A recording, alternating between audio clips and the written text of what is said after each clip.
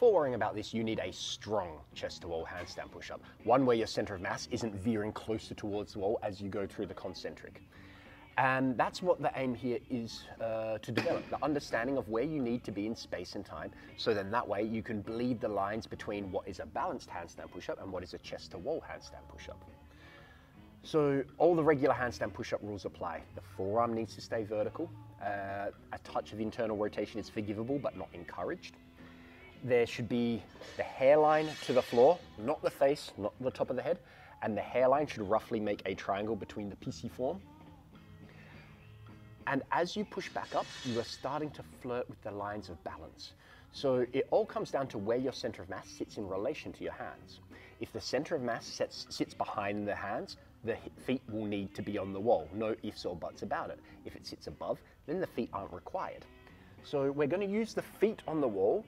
We're going to intentionally use the feet on the wall for the eccentric, because the eccentric portion is the easiest portion of the movement. And we don't need additional practice there, but it's going to help find the guidelines of where we need to be, so then when we push back up, we are consistently starting from a similar position.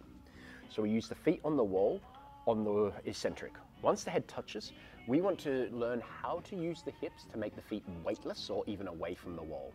Then once we found that level of equilibrium, we want to push directly towards the ceiling with the hips, not the feet, with the hips. So the hips travel up and the shoulders travel back underneath the hips. And the feet, they should always favor staying a bit closer than further from the wall, because a bit closer, if you fuck up, you can just connect to the wall, then continue. As well as you can always save folding anteriorly here, but no one can save posteriorly. So we always want to favor the wall so we can link the reps together and eventually learn to save some ill-performed reps. So when you start doing reps like this, it's going to probably look a little bit more like a float than an actual to balance. But as your proprioceptive abilities increase, you'll be able to keep balance more consistent, and it will change from floats in towards a steady handstand.